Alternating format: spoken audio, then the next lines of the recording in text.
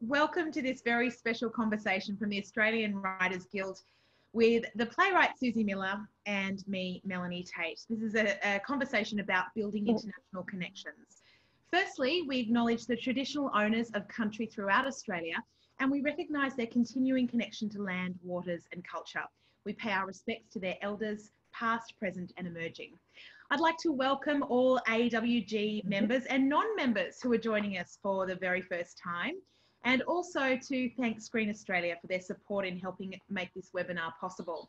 Now, I just wanted to let you know, attendees, that the chat function is not going to be monitored down the bottom, but the Q&A is live. So if you've got questions for Suzie throughout this process, just whack some questions in the Q&A and we'll try and get to them towards the end of this conversation.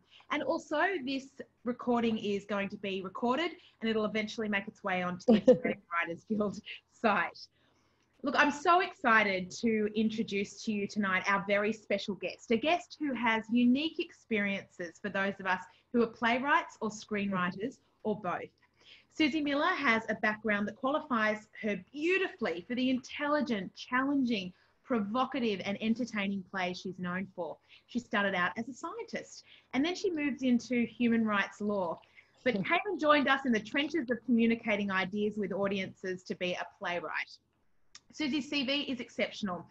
We can't possibly get to it all in this short introduction, but she's had 40 productions, or 40 productions of her plays performed all over Australia and the world. She's had 2 residencies at the National Theatre in London, 2 at the National Theatre in Scotland. She's worked and learned from theatre practitioners right across the English-speaking world.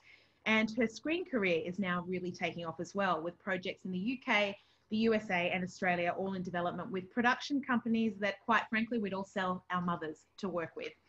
If you think that this has happened by accident or by blind luck, you couldn't be further from the truth. It's come from hard work, from grit, and from a conscious decision to build connections and a career beyond Australia.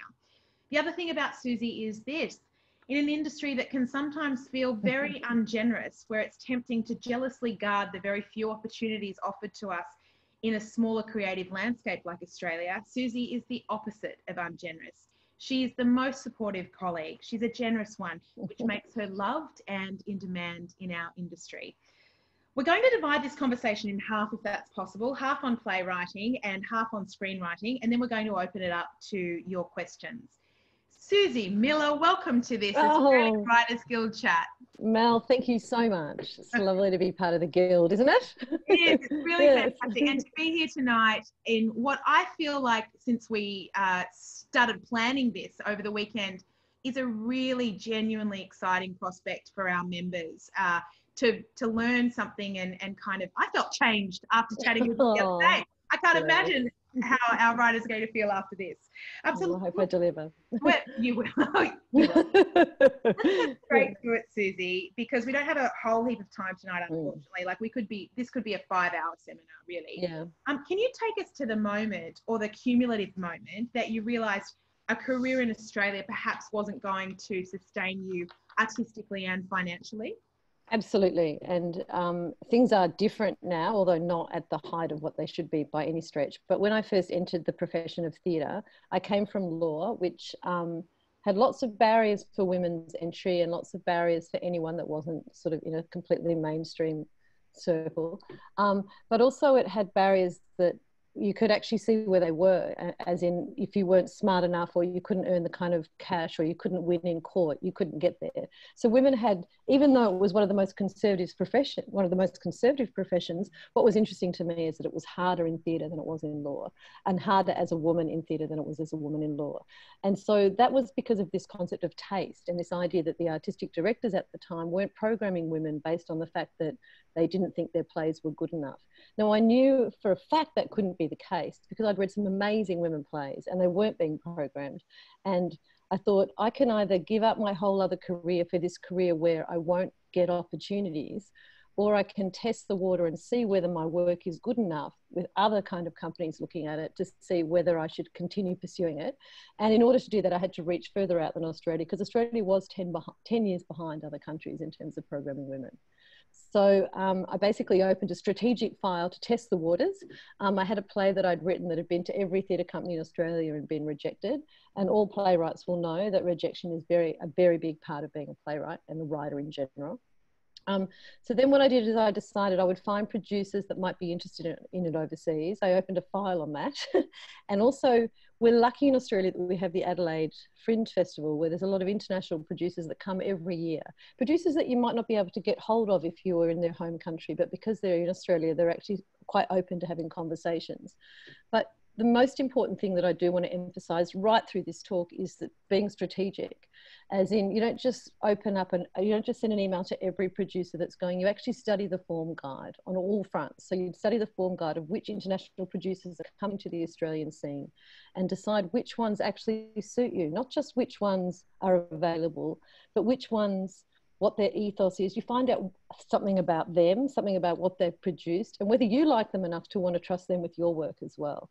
And I think that's the first step, is to actually really do the research on each producer. And when you approach them, you're there with a lot of information about them and a lot of reasons why you want to work with them. So you're actually going in at a higher level than just a kind of free-for-all email. So I did that with this play, and actually it got produced overseas in Edinburgh at the Edinburgh Festival, which was another step into that international foray, as well as in New York. And both of those productions went extremely well.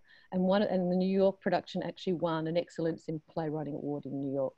So that made me think, okay, this is a play I couldn't get on in Australia, even at Downstairs Belvoir or any sort of independent production anywhere. So it's actually Australia that's limiting me, not my work per se. And a writer needs to have some objective proof of that, or else it's really hard to actually put all your eggs in the basket of writing and going forward. So for me, it made me realize that I have to diversify my practice in terms of not just being Australia, it has to be overseas as well, because then you actually open up the possibilities for your work and your audience. So that was my first step, was being strategic about doing that.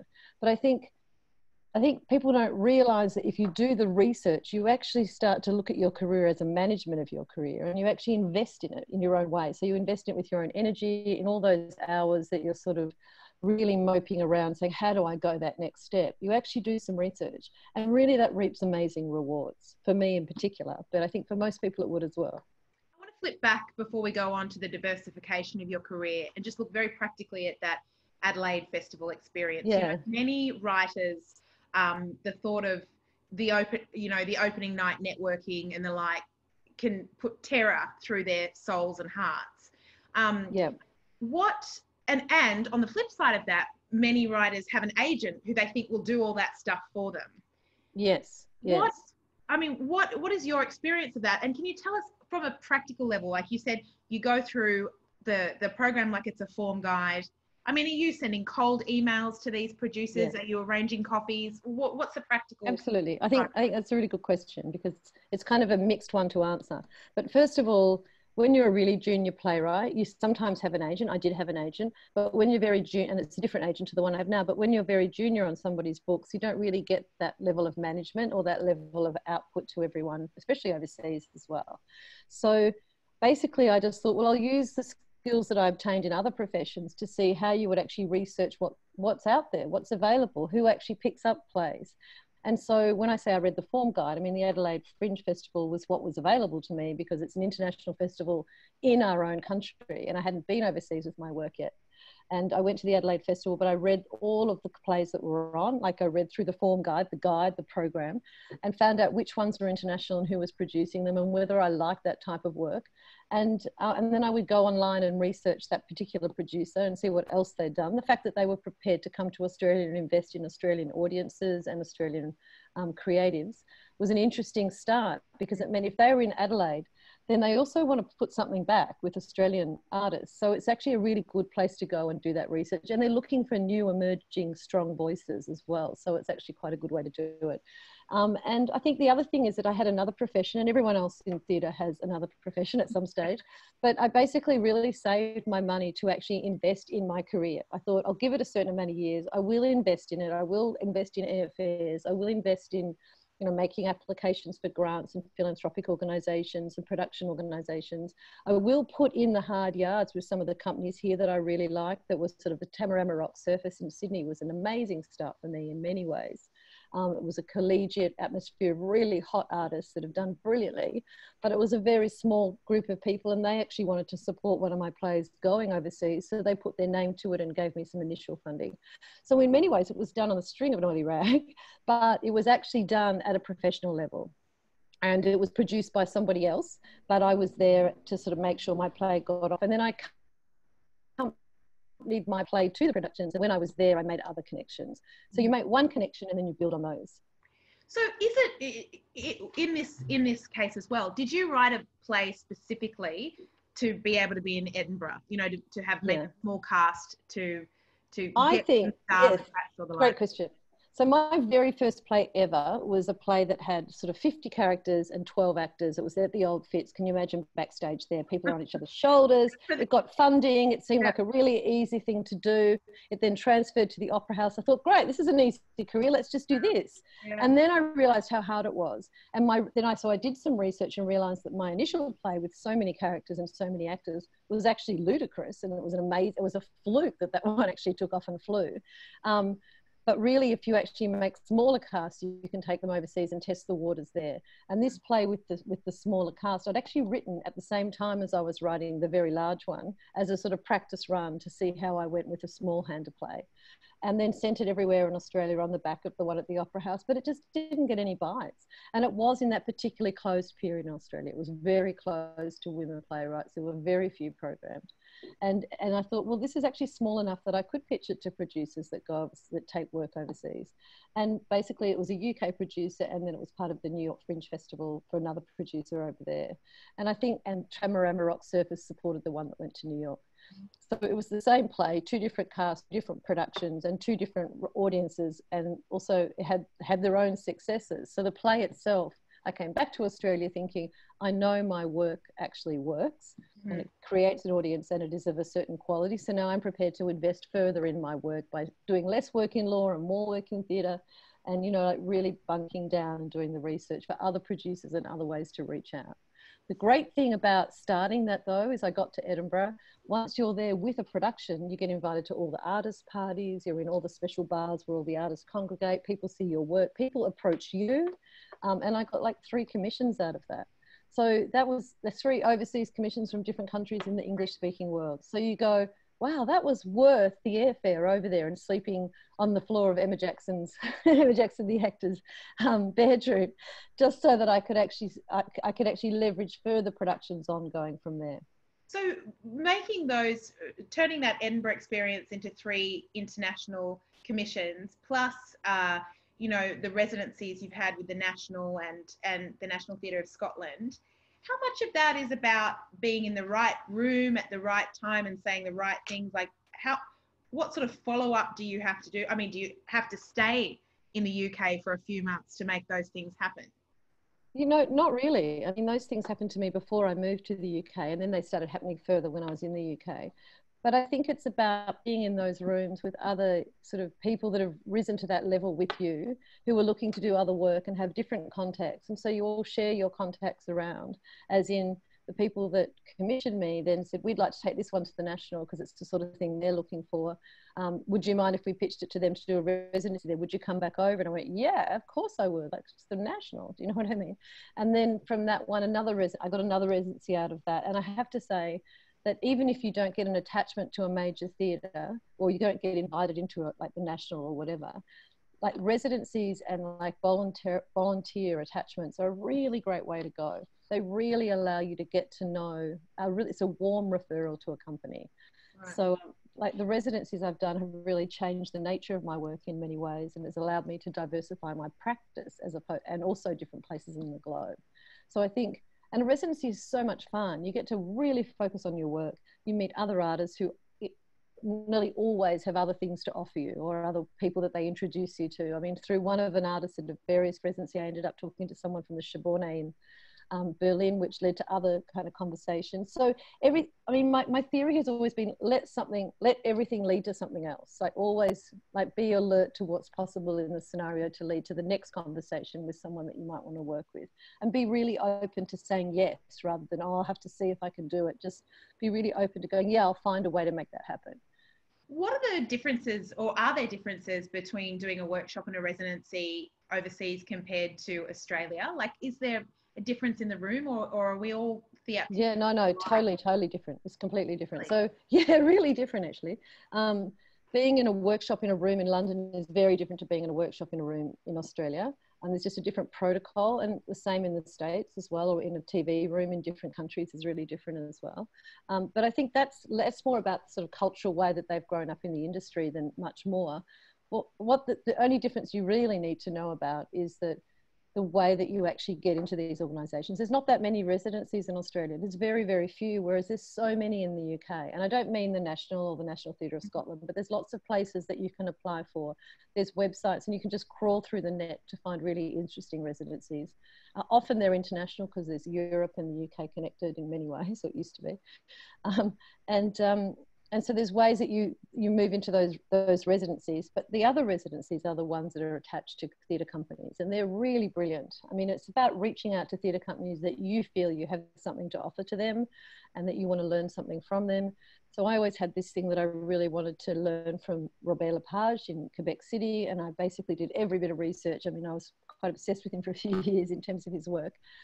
And so I read everything, watched everything, and then wrote him a letter and said, this is why I want to come and be attached to you. And he invited me to be attached there for 3 months, which was an incredibly long period of time, and for which I had to learn to speak French. But I wanted to do it so much, I did those things to do it.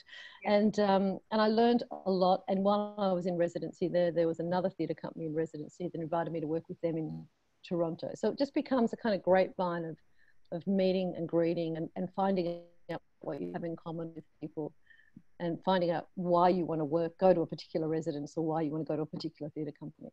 So Suzie, this enormous experience overseas, I wonder if it translates back home, because, you know, there's that great thing in the film industry, certainly, that when they've got a new Australian film, they'll take it to Venice and they'll take it all over the world before it opens in Australia, because we have this kind of cultural cringe thing where, you know, we'll only love Muriel's Wedding if somebody else loves it first. That so true. Is there anything, like, has that also been the same case in your theatre career, or has it been that Australia has opened ever so slightly the door to women playwrights? I think both. I think, first of all, when I first came back, there was a slight, I moved to London for a period of time because I actually got offered a residency at the National Theatre in London again.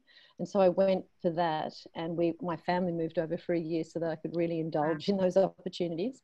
And while I was over there, there was a lot of discussion about women in theatre, and a lot of, there was an outcry in the papers, and people really made it. And so I was very much part of that, but from overseas.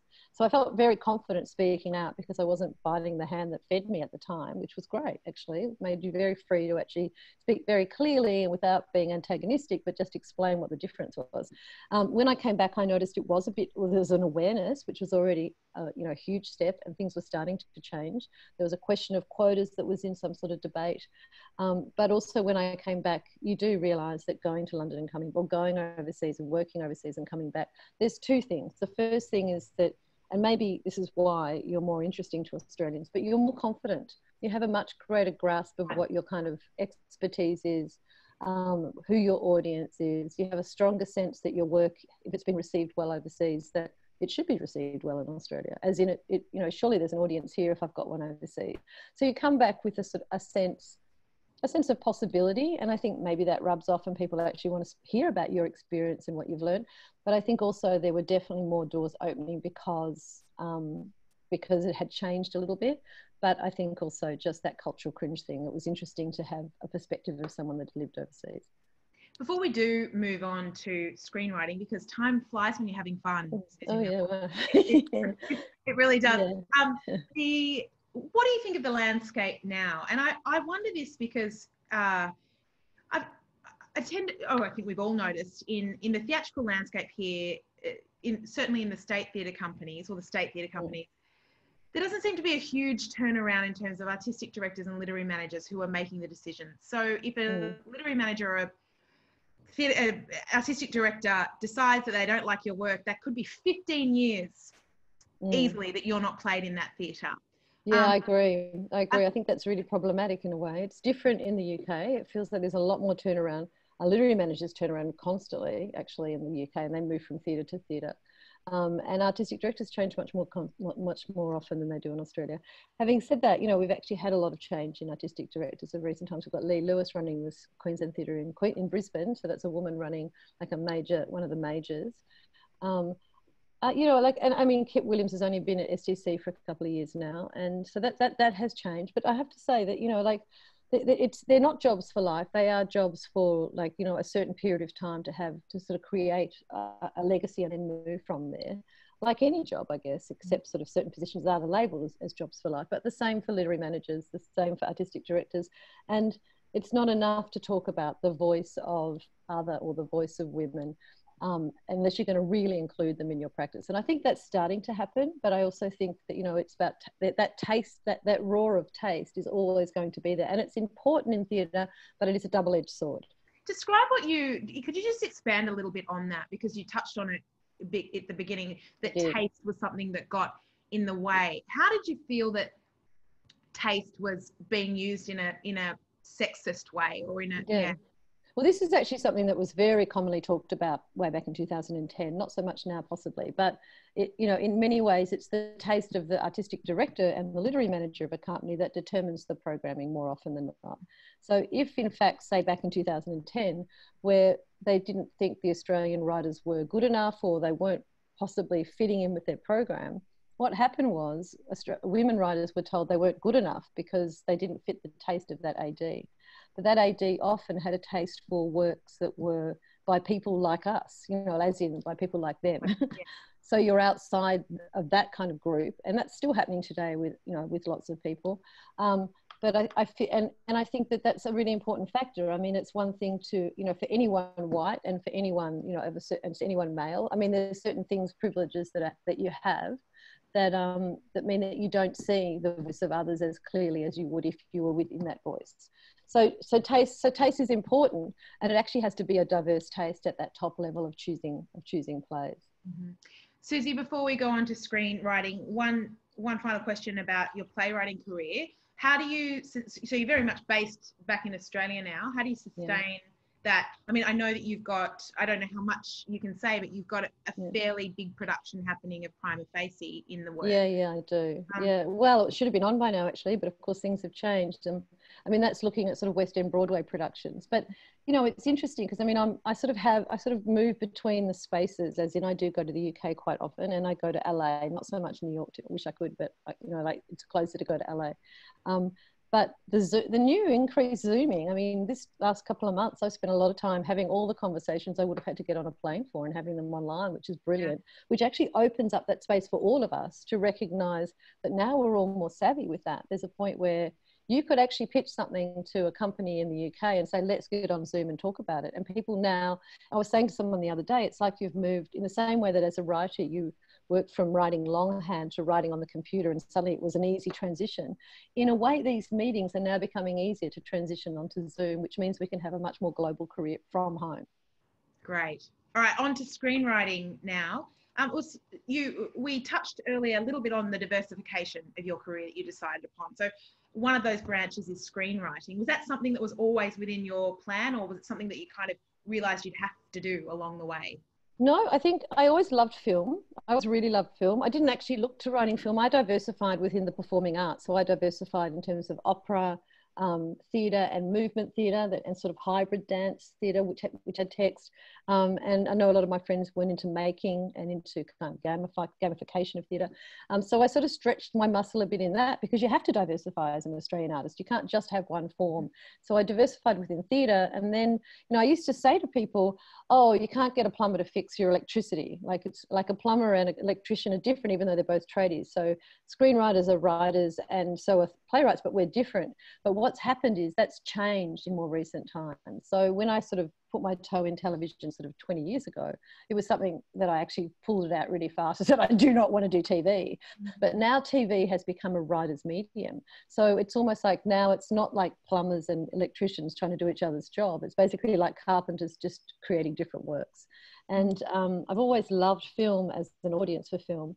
And I guess, you know, the constraints of film telling a story within a certain time period is the same as theatre.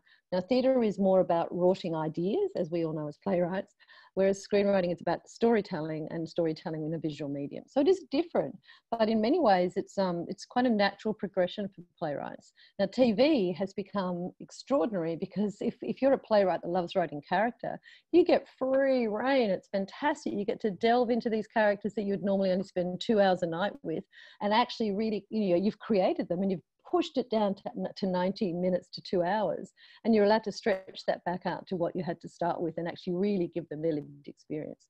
So it is actually a really fun thing, and it's not as big a jump as people think. I mean, I think that was what was interesting to me. Yeah. Did you find that, so that actual jump, like I kind of look at authors of books and, quite often an author's book is optioned before it's even been released to, and I don't know many you're one of the few playwrights I know whose works are optioned for films. It doesn't seem as natural a progression as it is for authors. Yeah. Is there something that... No, it's really changing. I think it's really changing. And I think that I think maybe Phoebe Wallace-Bridge has been a wonderful advertisement for playwrights. But as in, people are seeking playwrights out in those mediums much more now. And that's what I've been hearing all over the world. That playwrights are pretty well trained as writers. I mean, and also to rise to the top in theatre is no mean feat. Even just to sort of get a handle on theatre, it's hard. It's not an easy medium to write. I'm not saying the others are easy by any stretch, but I'm saying that you actually have a rigor that if you bring that with you to screen, it really assists and it gives you a different kind of in to the whole product. And I think what's really interesting is theatre writers are great collaborators because you work so collaboratively with other artists. So being in a TV room with other writers is actually something that's exciting for playwrights because we love collaboration. And so we like the thing to be bigger than just us. I think what's interesting is that idea that people talk about novelists having their work optioned for TV and film. When playwrights get their work optioned, they actually are also expected to come along for the writing ride, which is actually really great. And I think that lots of playwrights listening to this, of which I'm sure many of them are playwrights, dig up your backlist and think about what's possible, because I have a backlist that some of those were optioned for film and it makes sense that they were, or for TV and it makes sense that they were. But there's other works of mine that I've had just calls about where someone else has read it and thought this would be a great TV series. And I never would have thought of that. And then when you think about it, you think, you mean I get to actually take that character and play with her for longer and actually find out more about her? How exciting. That's exciting for me because I already know her. So you're the one person as the playwright who knows those characters inside out. And novelists, of course, know their own characters inside out, but they're not necessarily dialogue writers, so they haven't actually embedded a lot of like a whole lot of elements in the subtext that they can now stretch out further and actually dig into in a sort of in-depth TV series. So you're perfectly poised, is what I'm saying, as a playwright to actually really discover. Yeah. What great news for everybody tonight. You mentioned, we talked about theatre, how you built those international connections. It was very planned, very precise. Did you do something similar to make the connections with film companies and makers? Or by the time you're doing that, are you so established you've got some manager who's doing it? Well, no, I've got an amazing manager and an amazing agent in London. Absolutely. Like my agent and manager here are brilliant. So that really helps. There's no doubt about it. But my first jump into that area was actually basically just deciding the same thing, thinking I would like to make these sorts of films. I would like to make them with these sorts of people who I've watched work overseas and, and producers that have created work that I love. So I'm not just going to look around what's available, and you don't jump at the first offer. You actually go, this is the one that makes me feel right about this project. And that sounds like we've got millions of offers coming in and we're picking and choosing. And of course, that's not always the case. But I think if you really believe in your work and you really believe in your story, and if you've got a reason for telling your story other than just to make money, then you have to look after it. It's one of your children. You're not just going to leave it with anyone. And I also think that if you really believe in it, there is a market for it. Now, how you find that market is probably what everyone's thinking and asking right now. And I really get it. But I remember the first time I went to Hollywood is I did the same thing. I researched like hell. And I thought, I want to work with, I remember thinking, I want to talk to female producers that really get these issues. And I remember looking up the Sundance top young aspiring female producers in Hollywood and like read up on them all and figured out which ones I'd like to meet, thinking I've only got time to meet with 2, but I'd like to choose 2 that I think, yeah, you're people I'd really like to have a conversation with and consider talking with later. And so I knew a lot about them. When I drafted the email, it's not just a quick email. It really is an introduction to me, an introduction to why I like their work, and a question of, so it's what I call a warm referral as opposed to a cold call. You actually position yourself to say, I really like your work and I hope that you might like mine. I'm going to send you this to read, but I'd love to meet up with you. I'm here for these particular days, which is only 4 days or something. Mm-hmm. And the great thing about Americans is, one, they love Australians, and two is they're very open to those conversations. And once you're in the room, I mean, you talk about your work. That's the one thing you know about, and that's what they want to hear about. Suzie, just before we go on, I wanted to remind our Zoomers or our watchers or our listeners, I'm not sure what the official term is for that, but if you want to ask Suzie a question, if you could get it in the Q&A, please, because unfortunately we probably won't get to the chat line tonight, but I will monitor the Q&A when we get into the Q&A. So Suzie, in terms of the work that you have to have ready for these meetings and the pitching things, do you need to have an entire 15-page treatment, an 90-page screenplay? What do you need? That's not been my experience. I think if you've got a really great idea and you really, everyone wants like the sort of 2 to 3 pages to start the conversation. Mm-hmm. So I think you work it up to a 2 to 3 pager and you make it so that it's really clear what it is. It's really clear where your passion lies, and it's really clear that you can deliver it. And I think most writers who have some experience can do that, but pitching documents is a new thing for playwrights. They've actually come about in the last 5 to 6 years in theatre, where you're expected to pitch for a commission rather than just be told you've got a commission.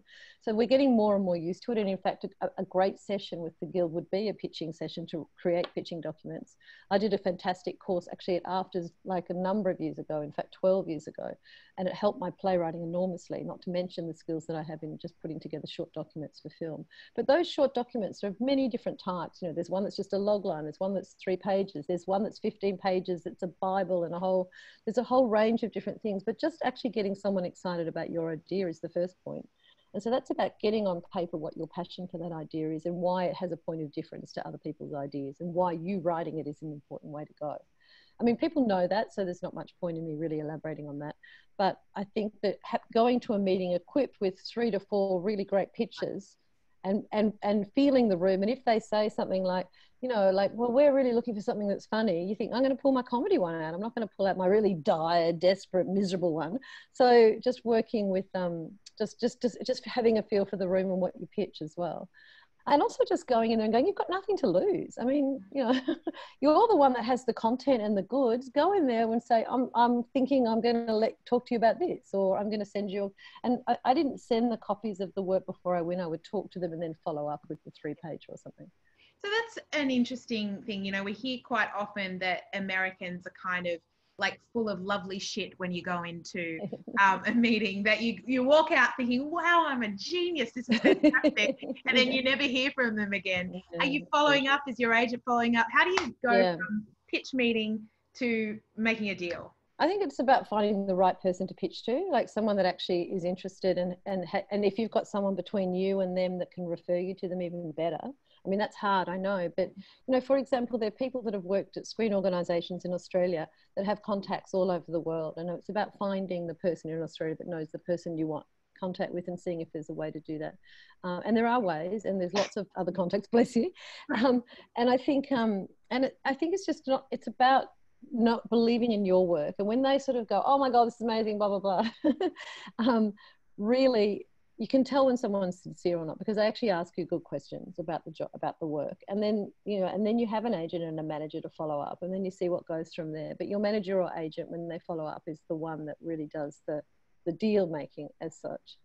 But that's all. It's actually, in many ways, there's so many independent producers in Australia as well. So one of the things that I was going to mention very briefly is also, if you don't have producers in Australia, but that you've got a work that you really want to work up.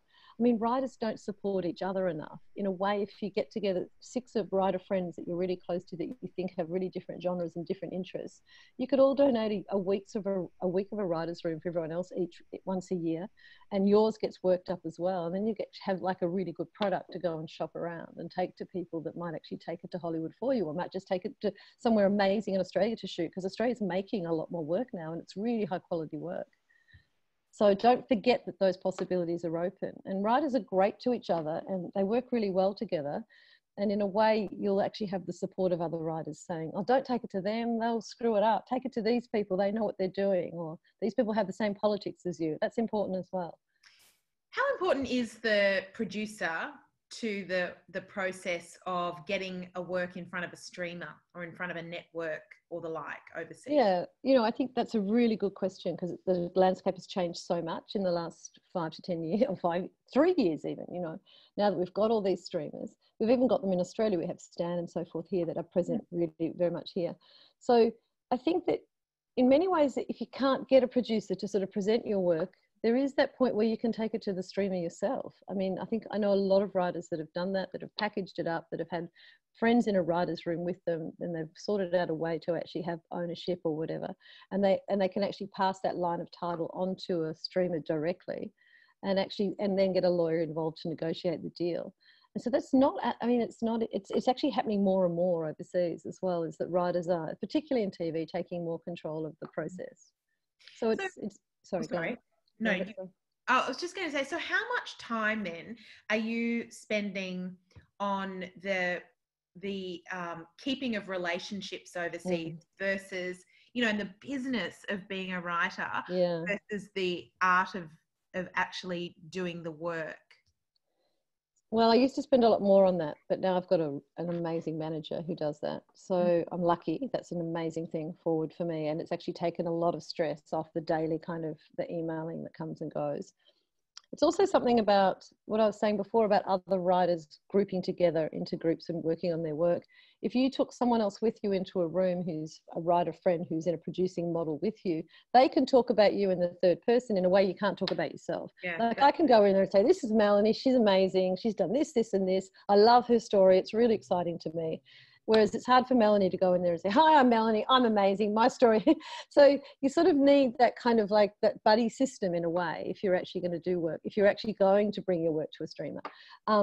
But what you were saying about maintaining relationships, you do have to maintain your relationships. I found though that the ones I made in the UK and now in the US, you know, it's kind of interesting. If you really invest in those relationships in the first place, they really keep in touch with you as well, because they recognize you're a content provider, and there will come a time when the content you're providing and the needs they have actually meet. It doesn't feel like those relationships are as strong in that mode in Australia. But I have felt that people have generally kept my relationships going, even people from major theatre companies. When they've left those major theatre companies and gone to other ones, they check in with you. And so it's just about being really responsive to that and recognizing that those people are already on your periphery, they're already in your kind of vision. And so to just write down the names of all those people and not forget to check in with them when you go to London or wherever. Just recently, and this is kind of, I think this is more a playwriting question on those long relationships rather than a screenwriting relationship. I was reading an American book recently called The Playwright at Work. And what struck me is the way that the playwright in America seems to have a much longer career so the Paula Vogels and McNallys and people like that, their careers are able to grow and become more revered as they get older. Whereas you can't really pick many playwrights that are allowed to stick around for very it's long. terrifying, isn't it? You're right. Yeah, it's very youth focused. But it's not even youth focused. It's sort of the tyranny of the new in a way. It's not even youth, because I know that when I started playwriting, I'd already had another career, so I wasn't super young, but I was new. And so people want to kind of say, oh, I discovered the new playwright. Yeah. But the thing is, in the UK and the US, I think maybe because they've got commercial theatres, or commercial operations, they recognise that this is someone everyone else has someone's already worked them up to this mid-career level. Great, we'll get the reaps of the reward. Whereas in Australia, we forget that there's a reward to be had. Like they forget that the mid-careers could actually become the great orators of the, you know, of the theatre community in Australia, and then take that overseas. So I feel that there's not enough investment in that level. I mean, of course, I'm at that point, so of course I feel that. But I have to say that even when I was a junior playwright, I remember looking at the people that I admired in Australia and watching them all leave theatre and getting really stressed, going, where are all the people that I'm supposed to follow the career path of? They're not here anymore. Whereas when I'm in London, you know, like the speakers about, you know, the people that are called upon to comment on the community, on the government, on sort of issues, and, you know, the social commentators are often playwrights. There's playwrights within that catchment, and the same in New York, for example. But it doesn't seem to happen to the same extent in Australia, which is really sad, because the whole role of playwrights is to interrogate community and actually give it to us organically as it's happening, almost, to actually really show us who we are back to ourselves. So they should be in a position where they're called upon to comment on what's happening in our country, to be part of social debate, because they have connections to very wide audiences often, not always, I mean, not the mainstream theatres, but there's a lot of people that come into theatre very young and very old. And so you really understand that audience. Suzie, I think we might go to some of our questions now. So just a reminder to our audience tonight, if you've got a question, just pop it in the Q&A file rather than the chat file, because that's where we're going to be looking at our questions. Now, James from the Writers Guild was going to send me questions on my, oh, I shouldn't show my phone. Who knows what's there? On my phone. So what I'm going to do is read them from there. You'll forgive me because he's sort of not curating, or curating a little bit, just giving them to me in an interesting fashion. So anonymous question, do you write a little every day or do you write a lot over a smaller span of time? I think I write really intensely, so I will actually lock myself up and write for big blocks and then do a lot of management and then go back and write for some more big blocks. I tend to write a bit every day, but I don't do it in that wonderful way where someone can say, I'll do scene 1 today, scene 2 tomorrow. I'm much more into intense kind of, I'm in the mood for a really big all-nighter and I'll do that. Yeah. Wouldn't that be the dream, to just do scene 1 today, scene 2 tomorrow, scene 3? Oh, I want to meet that person. Oh my God. Kay wants to know, are independent, non-attached theatre producers more common overseas? What a great question. Yes, it's a great question. And in the UK, there's loads of independent, non-attached theatre producers that do really great. They produce, because there's a lot of regional tours and all sorts of collaborations overseas, in London or in the UK. In Scotland, there's some fantastic ones that come out of Edinburgh as well. In Ireland as well, there's a lot of independent producers. Australia has some, but I mean, it's almost like it's not worthwhile for independent producers in the same way. Unless they've got a lot of funding, it's very hard for them to get something to pay for itself. So, but you know, they're hungry for content in the UK, for new work, for new voices, for work that's tourable, because they have a lot of touring, which we don't have as much of. It's interesting, after we spoke last weekend, Suzie, about that aspect of the business, I went and did a big Google search and found about 4 young women producers who had a West End track record of producing the kind of plays that I feel that and so there are 4 people to get in touch with, that kind. There you go, exactly. And they're in the UK or they're here? In the UK. Yeah. Right. And there's a few Australian producers in the UK that are always happy to sort of at least introduce Australian writers to someone that they think would be connected to them. But I think there's a lot of fantastic young women in the UK. I mean, not only are they great producers, but they know everything about theatre and they know how to do something on a shoestring, and they've often worked at small indie theatres to get the hang of how to become a producer. And there's a mentoring program for them in the UK as well. How great is Google too? I mean, it's just exactly. I feel like back in the old days when I started out, there wasn't a Google. You'd get out the manual for writers and look up a few agents. The Writer's Handbook, the Australian Writer's Handbook. Another question here. This is an anonymous question. My friends and I have written a stage musical, Lucky Ducky. Right. Any advice on the next step and where you think it would be the best place to debut, i.e. festivals, amateur debut, Australia, UK or America? Okay, so first of all, rule out the amateur debut, because like aim higher. You've actually spent a lot of time writing it. You've actually invested yourself and no doubt your resources into it.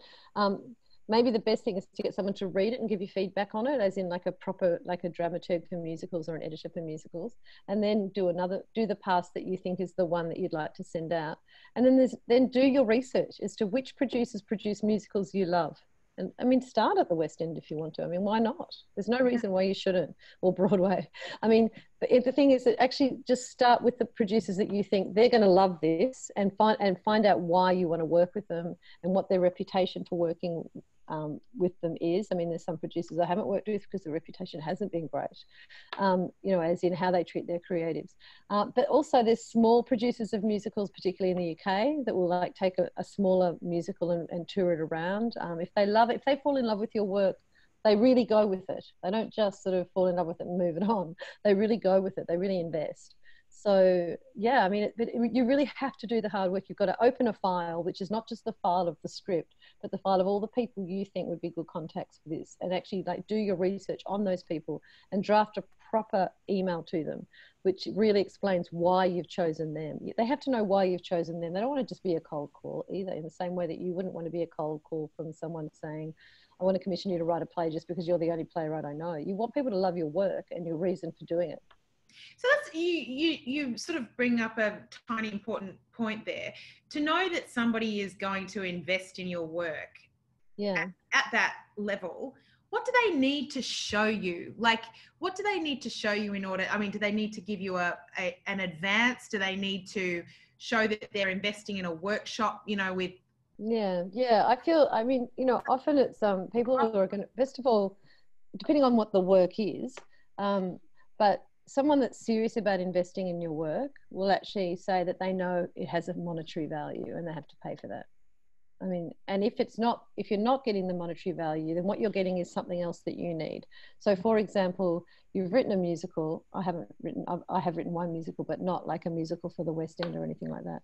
But if you write a musical and you think, we think this is great, we've invested so much time in this, don't forget you've invested all that part of yourself in it. And then you take it to someone who says, I love it, I'm going to advance you this money. And you think, well, those people over there are going to might advance me more than that, but I like these people more. So there's a reason I want to work with them. Or there's someone that says, I've got no money, but my God, I love this work and I love you. And I think we could build a whole lifetime career together. And maybe you just feel right about them and you think that's worth more to me than the money. I don't know. It's your decision about what you think you really need at that point in your career. Everyone wants the money, but sometimes the money is not the thing that actually ultimately has the long goal. Mm-hmm.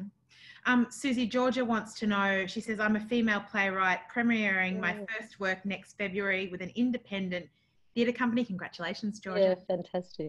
How would you recommend I get my play seen by important eyes? And if the play is successful, how can I leverage that into the next steps of my career? Absolutely. This is a great question, because even I learned something about this more recently when someone who's a producer helped me get the right people to see my play, and then suddenly everything changed with that play as well. So I think it's really important to start now in compiling a list of the people you'd like to invite to that play. You actually have to buy some tickets for it yourself, because it's obviously, if it's an indie theatre, there's going to be all sorts of profit share issues, but just buy some tickets now so that it doesn't sell out, particularly towards the end of the run. Write a list of the people that you would like to see it, the film producers, TV producers, theatre producers, the directors that you want to work with in the future, the actors you want to work with in the future, and find a way now to get all of their emails ready so that when you're ready to go, you can, and why you want them to see it. I have watched your work for this long. I particularly liked watching you direct this and this and this. I would love to work with you one day. Please, would you come and see my show? I've got tickets for any day that you would choose to have, and I will come and meet you afterwards for a drink. And that's it. That's all you have to do. And then when you have that drink and you meet them, assuming they like your work and you have a connection, or even if they don't, they go, that wasn't for me. Say, okay, well, I understand why, you know, explain to me why not. Be interested as to why it's not, and see whether there's a future for you, both of you together. But I would compile that list now, because February comes around really quickly, and it's actually the last thing playwrights do, but it's actually probably the most important thing they should do when they have a show on. Got a question here. I only like pitching projects when I have a first draft and know most of the story. Am I wasting my time writing spec scripts? Well, I think so. I mean, if you're actually wanting to sell it, I think you can write the spec script if you just want to write it because you love writing. And there's lots of things I've written just because I felt like I couldn't not write them and I wanted to write them. And maybe some of those things haven't been on even yet. But if you're actually wanting to have a collaboration with someone, the other thing you need to know is that in film particularly, it's not just you, the playwright, it's not just you. Like, creative producers are not just money makers. They're actually creative people who want to actually be part of the process and feed into it, which is why it's important to choose the right person, to be honest. Because don't forget, they're not just saying, I will produce you.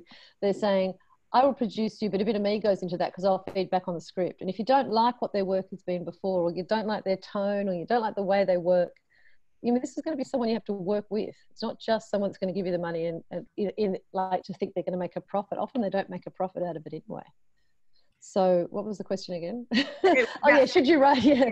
So in that way, it's almost like sure, you can write a first draft and send it to someone if they like it, but you've got to be you've got to be open to them saying, look, I wouldn't write it like that. I would have hoped, I would prefer it to be written with this. And, you might feel by that stage you've gone down a road that you don't want to turn back from. Mm-hmm. So in that first instance, when you've got a pitch, if someone says, I love this idea, I'd like to be able to feed into the first draft. I give you like some, get you open to a kind of dialogue or whatever. Sometimes that's exciting, but other times, if you just want to write it like you want to write a novel, then write it and shop it around it. If no one buys it, you'll feel good for writing it. I've got a question here from playwright Caleb Lewis. What plays should we be writing for a post-COVID theatre? Oh, bless him. Of course he's going to ask me that. Well, it's interesting you say that because, I've been talking to a lot of people overseas and every country seems to have a different view about what the audiences are going to want post-COVID. So in America, for example, the sort of Hollywood view, and they've done audience research, is that people are going to want two things. I mean, not that you write to colour by numbers or to an audience necessarily, but out of your pictures, you choose ones that you think, okay, well, this is the content that people are looking for at the moment. Maybe I'll put that at the top of my list. And apparently in America, they're looking for not just comedy, but clever comedy, like as in sort of work that really makes you lean in and actually has a sort of element to it of kind of a poignancy or a, or just a sharpness to it that actually says that it's contemporary. And they're also looking for works that they call escapism. So I sort of thought that was like a travel doc. How do you write escapism? But they explained it to me that they're looking for something that takes you out of yourself. So if it's science fiction or even if it's a crime drama, it's going to transport you to another landscape, another way of looking at the world.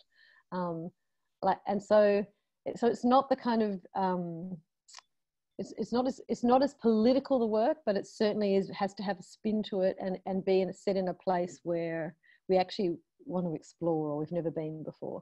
So things like Top of the Lake, for example, that was a bit of escapism. You actually went to that place and thought, where are we? And we were sort of overwhelmed by the beauty in that first series. And that's the sort of landscape to explore. So think of really interesting places that you could set something, places that you haven't set them before or that people want to go to. And this is just what they're saying that they want. In the UK, it's much more about the sort of post-Brexit and really like The Jungle just did very, very well there, which was a play about refugees in Calais, which was amazing, and it was immersive, and it was on at a theatre that was set up like a refugee camp, which was basically on the West End, so it was kind of amazing. So they're looking for a different way of perceiving the world and a different way of how we exist in the world. I'm much more open to kind of political theatre and political drama. From a TV perspective, they're always looking for the next new voice, and they really look towards playwrights. Very, very, they seek playwrights out, and they actually say, tell me something that's got a point of difference, so, and I mean, if you can think of something that you think, this work of mine has a real point of difference to anything anyone's ever seen before on TV, the British are really into it. We've got a question again from an anonymous attendee. What's the best way to get a screenplay read? This person says, I hate this question, but I also want to get through the screenplay competitions, grants and literary agents and just have a conversation with someone worthwhile. I feel like getting the foot in the door is the hardest part. What a great question. It's a really good question. So that question is the same for playwrights. There's just two different ways of doing it, but both of them have the same answer. You have to save up $1,000 and you have to pay a really, really good script editor to read your work and start a dialogue with you. They'll give you a report, and then you take that report and you respond to that report going, I love this, I don't like that, I wouldn't do that to my play, to my film. This is a really interesting point that I need to expand on in the next draft. And then you can put a report with your first draft and send it to producers saying, I've had an independent script editor report from someone amazing. There's really good people I use someone in the UK that's incredible. And basically this is the report from them, and this is the commentary that I've put with the report as to what I agree with and what I wouldn't go forward with. So you can see where the next draft will go. Is it something you would be interested in? And that just gives them the confidence to know that an independent person has read your work and had a dialogue with you of sorts, and that they then will have a different dialogue with you. And at least they're reading your work because they know that you've put some resources into finding out exactly how it's placed within the market and so forth. Mm-hmm. And same with theatre. When I used to go and give casual lessons at night for playwrights, the most important thing you can do as an emerging playwright is actually invest in a dramaturg. Pay the money for a dramaturg and get your work looked at, get feedback so you move on to your next draft and make it brilliant. and just like wait till we often spend, I think as writers, we often wait for someone to discover us or to decide they're going to read our work. Just make it easy for someone to read your work. Give them something, give them a point to discuss it with, or to give them a reason to go, well, you've actually got a dramaturgy report. That's amazing. We don't usually get that with a play. So let's have a conversation about where it could go from here. Suzie, I'm glad we've been given this question, because to me, you wrote one of the great responses to the Me Too movement in your play, Prima Facie. Now, I was saying prima facie. What do you say? Well, I say prima facie because that's the yeah. legal terminology, but it doesn't really matter. It's Latin. I mean, I think that's wrong anyway. Prima facie. Suzie, this question is, given the widespread nature of the Me Too movement, especially in the industry, do you have any experiences with sexism in any respect? And do you have any advice for women in or entering the industry? Yeah, absolutely, on both counts. I mean, I don't think there's a woman in theatre that hasn't experienced sexism in theatre, no matter where you are, what stage you're at. And some of that sexism you won't even be able to untangle, because it's so entrenched in ways people justify it in terms of why they're not engaging with you and so forth. But for me, if it's something that's obvious and overt, I would definitely speak up about it. I feel very strongly about that. I feel like I mentor so many young women, and I don't want them to inherit the kind of theatre industry that, you know, I actually embarked upon all those years ago. I used to say I don't want my daughter to be in that theatre industry that I started out in, which was so denying of women's experience and women's lived experience and women's stories. But my daughter has assured me she's got no interest whatsoever in being a playwright. So now I say it's for my mentees. And I feel that, you know, I just feel like that they now seem to have a stronger voice in speaking up about it and calling it out when it happens. And I feel so inspired by that, because I know that there was a sea of silence when I entered. And when I'd say things like, I don't think they're programming women because there's some systemic sexism and gendered ideas about stories, and people would think it was just sour grapes because I wasn't chosen. But I was actually really politically agitating about something that seemed so obvious to me, having come from the legal profession, and thinking, wow, I thought I was in the conservative profession going to the kind of liberal arts. It was and it was the other way around. It was really terrifying. And so I think, yeah, you do speak out about it. You speak out to more senior members of the profession to actually support you, and they will. You speak to the guild. I mean, I've spoken to the guild myself. They've been amazing. If you've got an agent, you speak to your agent. You don't keep quiet about it. And it actually, you know, ultimately, there's a lot of men also in this industry that will support you in speaking out and back you up. And I think that's through a series of education and a series of people that have actually lent in to saying, oh, I want to actually make sure that I don't live in a world like that either. And I'm not saying all men by any stretch, but I'm just saying you have allies out there. So don't be afraid to seek them out. We're all there. Another message here has come through. How large a body of work, produced or unproduced, should one have before going down the theatre writing agent road? Will they talk to someone with only a few scripts, or work only produced in the regions? Yeah, I mean, they will talk to you. It's whether you want one at that point in your career, because, you know, you do take a chunk out of your earnings. And so, would you rather not have a body of work that you can actually, you know, like then have your agent working with you to get that work out there and decide? So it's really a personal thing. I mean, I probably had an agent very early on, and I look back now and I think, didn't really need a theatre agent that early on, because it wasn't like the work comes through the agent at that stage. It comes through your own contacts. But the great thing about having an agent, and it is, you know, even as a lawyer, I have to say this because I can't read a contract to, like, properly on when it's about me. They take that negotiation outside the creative relationship. So if you're working with a director in a company and you really want to maintain just the creative conversation, someone else does the money talk. The great thing now, though, is if you're a member of the guild, for a long period of time, you don't need an agent. If it's a straightforward commission or a straightforward production, you can call up the industry body at the guild and they will give you that advice. So, you know, it's really, I mean, for me, I've always felt really safe and fair and very, and also because I travel a lot, someone's actually looking out for my interests in the country that I'm not in. So my agent in the UK does the UK stuff, my agent here does Australia, and they both do America. And I feel very, very supported management wise. But if you don't have a massive body of work, or you don't have a lot of contracts coming and going, you know, just play it by ear, and also wait until they're reaching out to you. Sometimes it's great when they're actually asking you if you'll come in. Suzie, it is 8:01. Do you mind if we've got so many questions, do No, another it's 5 fine. minutes? Yeah. Is that okay? Okay, sure, of course, yeah. Okay, great. I'm so sorry to the 47 people who've sent questions in, but we're not actually going to get to all of them. We'll try and just whip through a few more now over the next 5 minutes. Ariana wants to know, I'm a 75-year-old female who has been steeped in music and theatre and have written a major musical that I believe in. Go, Ariana. Go, Ariana. I am known in my hometown only. Where do I start? That's a really... What did she say? She's in her hometown only? She's known in her hometown only. Well, that's pretty impressive to be known in your hometown. I think that's great. Well, I guess I'm assuming the hometown is maybe a smaller town. Is that maybe why she's mentioned she's only known in her hometown?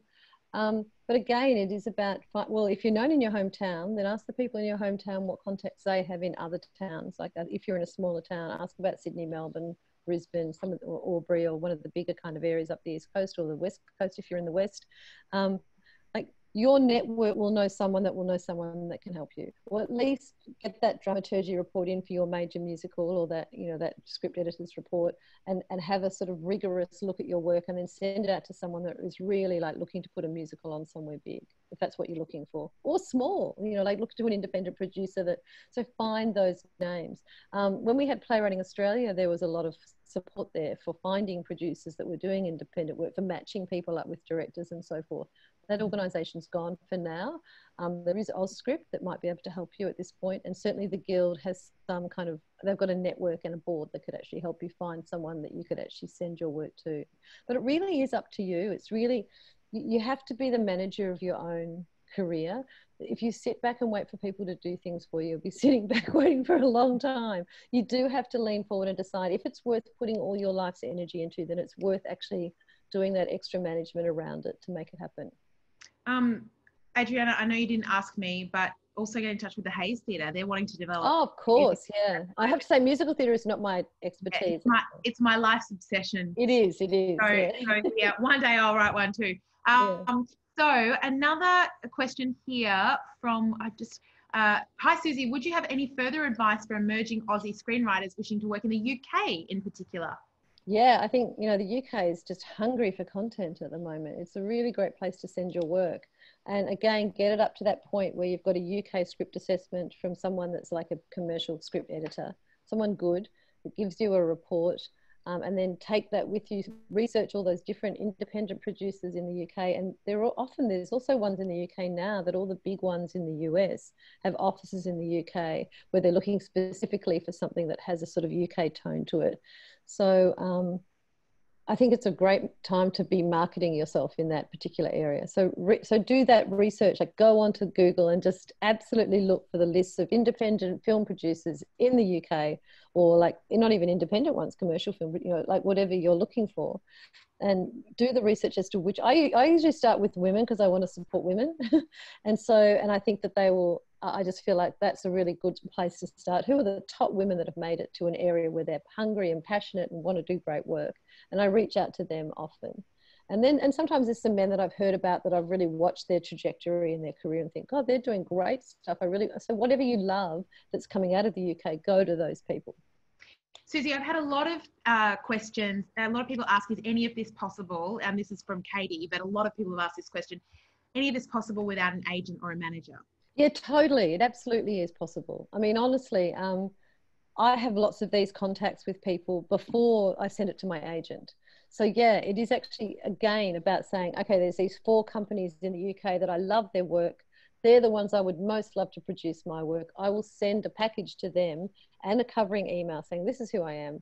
This is what I would like to do. And, you know, they don't even seem to mind if you don't have an agent, to be honest. So don't let that hold you back from actually pushing yourself forward. Suzie, final question I think we've got time for. This is from Martin. He wants to know, I'm curious to see how long it took you to get to the point where you were actually earning a living from writing. How were you able to support yourself in those emerging years? Yeah, good question. It's a great question. Yeah. So, Martin, I was a lawyer before I was a writer, and, you know, I worked like a dog through law school and worked as a lawyer. And then I actually went part-time as a lawyer so that I could write for the other 5 days of the week, or other 4 days of the week. And, you know, it really was a passion of mine. So I really pushed my other things out of my life to do that. But working part-time allowed me to pay for some of those things that I've talked about. And I know that a legal job pays better than others, but I was actually a human rights lawyer, so it didn't. And I think the other thing is that at a certain point, you actually do start to live off your writing. I have to say that, you know, you might earn as much as I did in the other profession, but you actually work more hours to get the same income. Having said that, you know, you learn to live in a different way, and you learn also to, I think you actually learn that your income is in big spurts and then little spurts, so you tend to rationalize it throughout the year. There's other things that you can do. You can get scholarships and sort of fellowships as well that actually keep you going as well. And that really helped me in that transitional period where I wasn't doing as much film and television, so I was only relying on theatre commissions and the Australia Council and some of the funding. And there's lots of little funding organisations that you can go to for bits and pieces along the way. Also, private schools in particular and Catholic schools will commission playwrights to write plays for their year, you know, their year 10s to 12s, and that's one of the great sources in those early years of actually making a living. I keep hearing about these, Suzie. do you just cold call? No. Private school, or what do you do? No. They sort of. I guess they must reach out to someone to ask, you know, who could they commission or whatever. Yeah. But I don't. And I do know playwrights that actually do. You know drama teachers that they say, you know, I could actually do that with your school.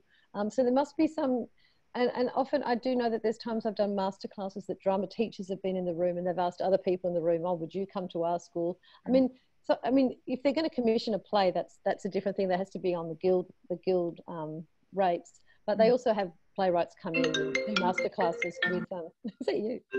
Oh. It's somebody that clearly doesn't know I'm doing something very important. So I mean, again, that's another thing of like just, I mean, I know Alana Valentine, who's one of our absolutely most praised playwrights in this country. She goes to museums and writes, especially in her earlier years, I mean, she had so many fantastic museum commissions where she wrote beautiful pieces that went with various exhibitions to museums. So there's work to be found. I'm not going to say it's easy, because it's not easy. It's about how much you want it. It's about how much you want to be in this profession. And if you're half-hearted, I don't think you should be, because it's not an easy profession to actually just like stay put in. There's a lot of discouragement along the way. But if you know other writers and you make connections with directors, you will feel like you have a really great community, and you will have one. And that kind of makes up for the bad times. Suzie, it has been such a delight chatting with you tonight. And you. You. So inspiring. Like, I feel like we're all going to go away and have amazing careers, and you're all going to go on Google. We'll bring it back this night. Oh, we'll bring it back this night. I hope so. Thank you so much. And thank you to everybody who's... Thank you, everyone. I don't even know how many people are out there, but thank you to them all. Well, we've had around 150 people throughout the night. It's amazing. Oh, Lord, yeah. And I'd also like to thank the team at the Australian Writers Guild. Me too. For putting this together, because it's been a wonderful series of webinars that they've been putting together over lockdown. Suzie, Caitlin, Jane, Shannon, thanks for making this happen. Realising how important these conversations are for playwrights and screenwriters, and bringing us together as a community as we prepare, we regroup, we look forward to life after COVID-19. Yes. And of course to Screen Australia for supporting this webinar as well. Good on them. And listen, if you're not a member of the Guild, join, because that's one of the big peak communities of our writers' organisation. Our writers' life is being part of the Guild. Absolutely. Solidarity. So, shall we sing Solidarity forever? To say I can't sing. You're the musical theatre person. Yeah. so hopefully we'll be having more of these in the future. Yeah. My name is Melanie Tait. I just realised I didn't introduce myself at the beginning. Suzie Miller has been our very special guest. Watch the Australian Writers Guild's website for more events in the coming weeks. And thank you so much for your time. Thanks Melanie. Bye, everyone. Good night. Bye-bye.